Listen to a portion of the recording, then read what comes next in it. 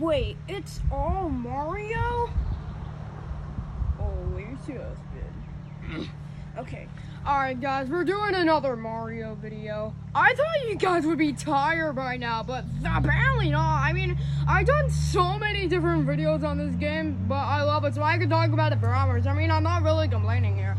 It turns out, despite about how many games that Nintendo made, including this game, if this game inevitably launches for Switch, I think the safest bets in terms of new content would be a brand new character. It seems like they're putting over games for the Wii.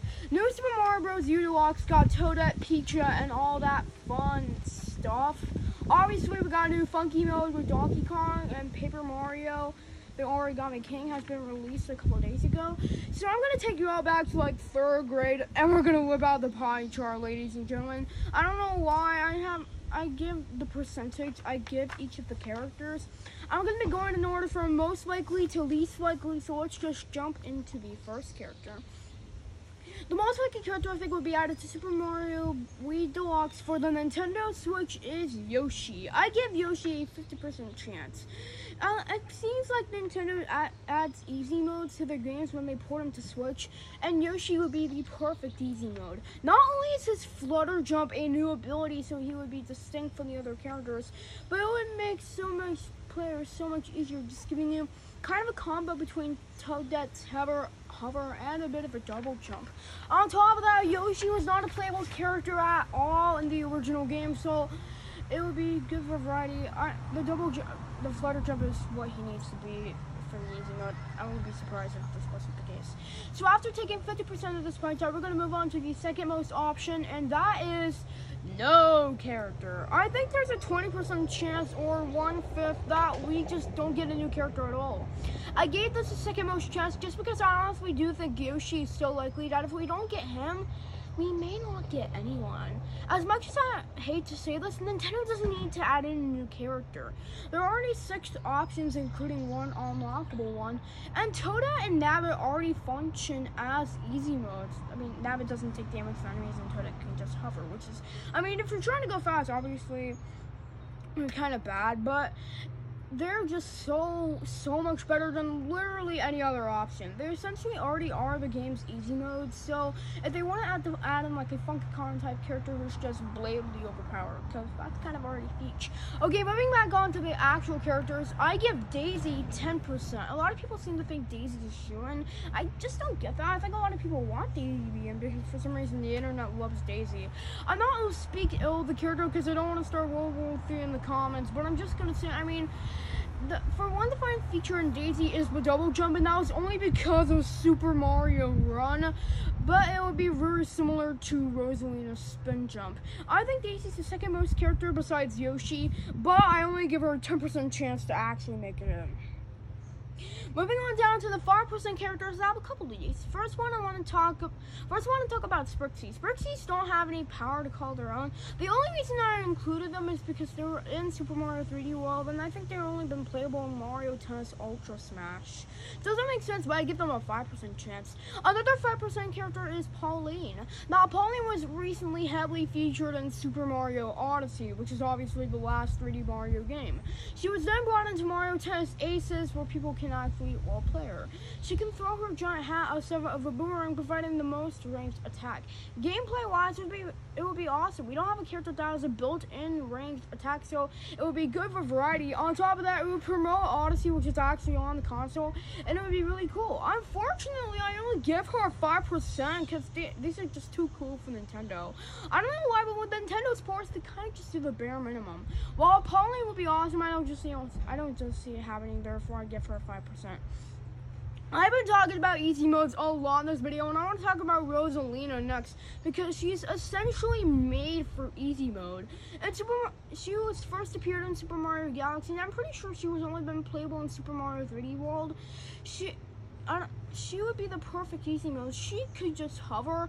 She just gets completely overpowered like Peach. So she works perfectly as an easy mode, but I don't think they'll include her in this game just because if they include her as the only new option, I don't think the tagline now featuring Lowe's and Leon would sell many copies. I just don't think she's super lucky. So if you add up all the percents right now, we're looking at 95%. And while including one more 5% character, I wanted to get someone creative. So I have 1% options. Obviously, by the fact that I gave them 1%, please do not think any of this will happen. I don't know how many times I need to discuss this. I literally think Yoshi is like the only actual likely character. Daisy would somehow surprise me. Anything else would like shock me. However, when any of these 1% characters come, I wouldn't believe it. I think I was dreaming because these are just too weird and wacky for Nintendo, despite the fact that they're all basic Mario characters. The first 1% character is Wario. I think he can have some sort of shockwave attack when he ground pounds to attack faraway enemies. And multiple people will ground pound at the same time in Super Mario Bros. Wii. Something like that, but for limited ranks when he ground pounds. It's just gonna make sense because, you know, Wario's fat. Oh, fun fact about Wario, he was first featured in Super Mario Land 2, which is on the Game Boy. But anyways, the next 1% character is Wario and Waluigi. I only included Wario again because I don't think Waluigi would ever happen without Wario. I don't know what special move Waluigi actually would have. I mean, something when the Sense Racket by, I think that would be really unlikely because nobody uses an item in their moveset. Maybe he can be Extreme Luigi, just like a super tall jump. Once again, completely unlikely. I didn't think that they would include because, hey, I mean, it's Waluigi. And Nintendo has seen the hype for Waluigi, so I think they'll be like, hey, I mean, if we put Waluigi in this game, it's guaranteed to sell 1 billion units, so might as well. The next 1% character is Donkey Kong. Just like Yoshi, Donkey Kong was a Mario staple who wasn't in Mario Bros. Wii.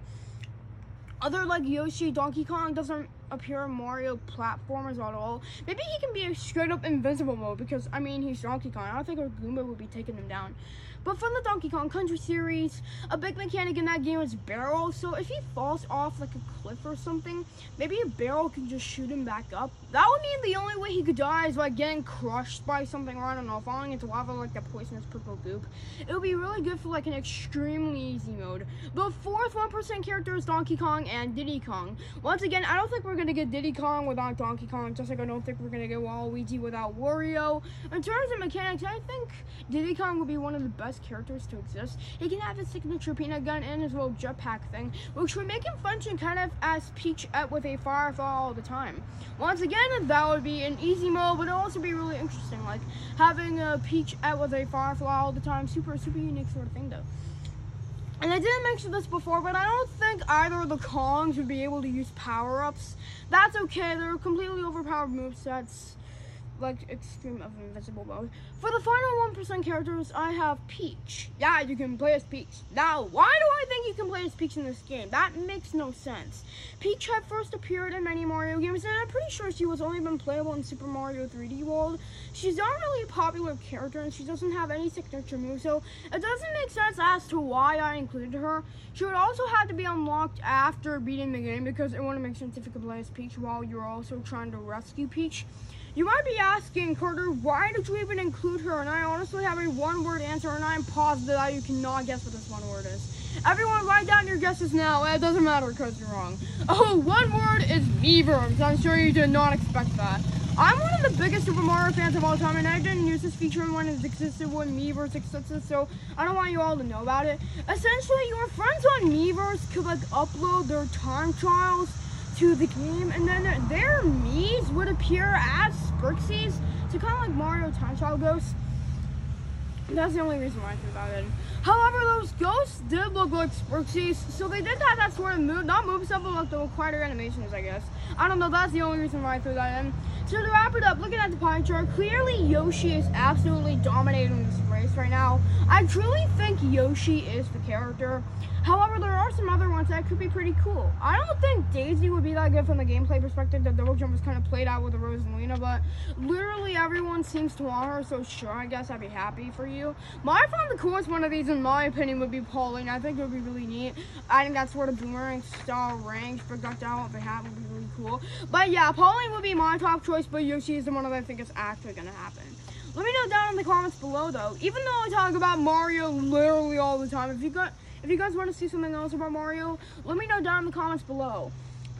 On top of that, if you made it this far, I'm assuming you liked the video, so physically pressing the like button helps the video. So, and if you want to help the channel, please hit that subscribe button. I'm trying to hit 100 subscribers. That's not true. I'm trying to hit 1,000 subscribers, so please hit that subscribe button. I mean, I don't know, there's not else to say. If you guys want to listen to Autism to my podcast, which is a really cool podcast hosted by yours truly, Brittany Antis, I mean, you can check the link in the description. I'll take it to that specific channel. Over there we have clips and full episodes. It's a blast. Before I sign off, I want to give a big shout out to my good friends Thomas from SwitchStop. Thomas, if you're watching this, I hope you have a great day. You're doing so well with the Super Mario 35th anniversary video, so just keep up the awesome work. So press the like button, leave a comment down below if anything you have to say, and subscribe. But most importantly, thank you guys so much for watching, and have a good day. I'll see you guys in the next video. I'm CarterMan's signing off. Peace.